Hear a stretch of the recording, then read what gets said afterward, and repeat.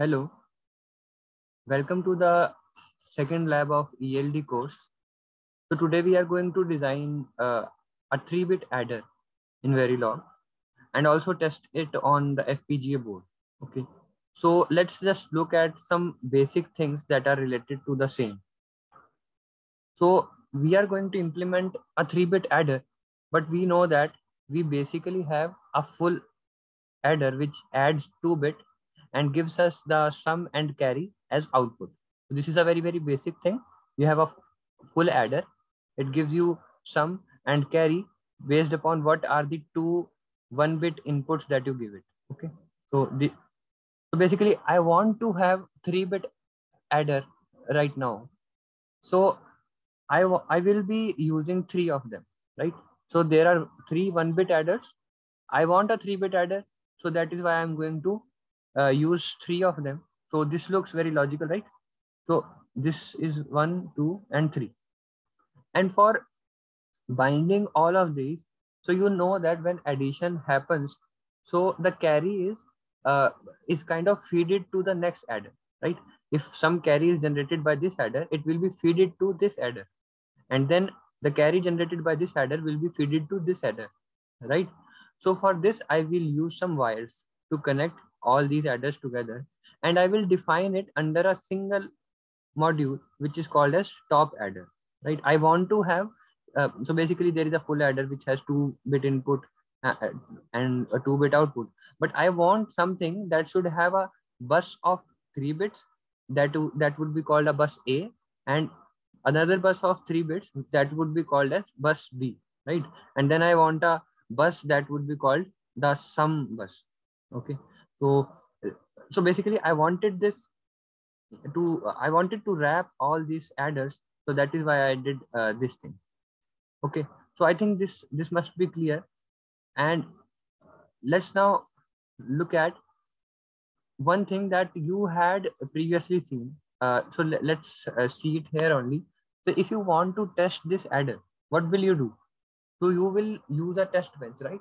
You will write a Verilog code, and that test bench will apply some inputs, which would be A and then B, the 3-bit A or 3-bit B, and then there would be these sums that will be observed by you in the test bench. So in the test bench, what happens is you have input that is output for your top adder, right? And whatever you want to feed to the top adder, it will be output port for test bench. Okay, so since you have designed one test bench since now, till now, so you will be very familiar with what happens in a test bench. So when you want to deploy this top adder, for example, let's say that I deploy this top adder module over an FPGA board. So I have a FPGA board. I have deployed this top adder here. So now this is no more just a simulation, right? It has become something that is in hardware. It is wires and registers, right? So now when it goes on the FPGA, you want to test it, but now you cannot write a test bench and then just simply say that, okay, this signal is being applied to this FPGA and this is the output that is coming. No, there is a hardware and you need some hardware interface. So there has to be some interface between you as a test bench writer and the FPGA, that is the real hardware, right? So there is a VIO IP. So this IP is used for the same thing. Okay, so we need to configure this IP. So what happens is this IP has basically the role of communicating between the FPGA and your observation. So basically you will be observing this sum here and you will be sending these A and B to the FPGA board that will be applied to the top adder, right? This is very similar to what you were doing in the test bench. Okay, so VoIP has a similar kind of properties. For example, what the thing that is input for the top adder will become output for a VoIP, right?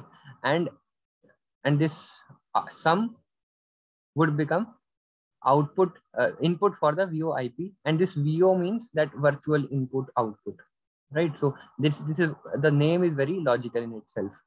Now let's see, there is some constraints that we would be able to give. So I have picked this part from one of the manuals. This is available online. So there is a XDC file.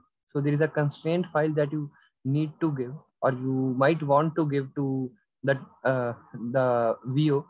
So for that, basically you have to use this XDC file, right? In that there are three types of constraints that you can give. So constraints mean a directive for the software. Okay, so this is how it is going to do the synthesis. So now you will see that there is a timing constraint, there is a placement constraint, there is a synthesis constraint. So basically timing constraint might be, you might want to specify timing for individual path, or maybe you might want to do it for some more number of paths for a bus. Okay, that depends upon the application. And then there is a placement constraint. So placement also decides many things, that how to place, like for example, you have a BRAM, you have a DSP, you have LUTs, you have flip-flops. All these things are available on your FPGA board. But eventually they have to be, there has to be a constraint over the placement also, right? So that might also be given here. And synthesis constraint. So basically whatever you give as a Verilog code, that becomes that is synthesized on the board, right? So this synthesis is conversion of your software Verilog code into the hardware, the real hardware that is implemented on the FPGA, right? So this synthesis constraint is some kind of that thing, that it gives the directive that what should be done and what should not be done while doing the synthesis part. Okay, so this thing is quite important to look at the constraints. Okay, so we will see all the procedure that we need to follow for this lab in the next video. Thank you.